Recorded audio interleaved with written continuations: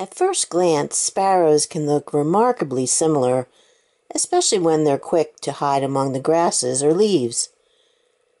I want to introduce you to two of my favorite sparrows today, the Seaside Sparrow and the White-throated Sparrow.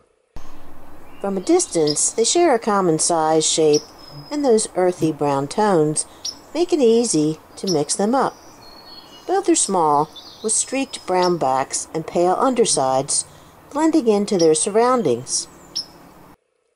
Here's the Seaside Sparrow. Its grayish-brown feathers are unremarkable at a quick glance, but pay attention to the yellow streak just above the eye. However, in dim light, or from far away, that yellow mark can be easy to miss. And now the White-throated Sparrow. It also has a bright yellow patch near the eyes, adding to the confusion. But here's the catch. Its head is far more boldly marked, with black and white stripes, a contrast that's obvious up close, but could be overlooked when they're darting through thick brush. Plus, as their name suggests, they have a bright white throat. If you're fortunate enough to hear the songs of each of these birds, you'll notice the difference between them.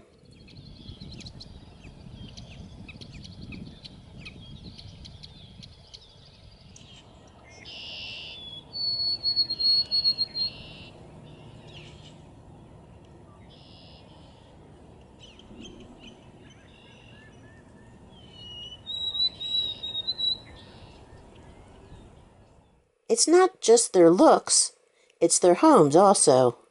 The Seaside Sparrow thrives in coastal marshes, foraging for insects and staying close to the ground. Meanwhile, the White-throated Sparrow is often found hopping through the forest searching for seeds among the leaves. And while the White-throated Sparrow migrates between the northern forests and southern woodlands, the Seaside Sparrow stays close to its coastal roots all year long.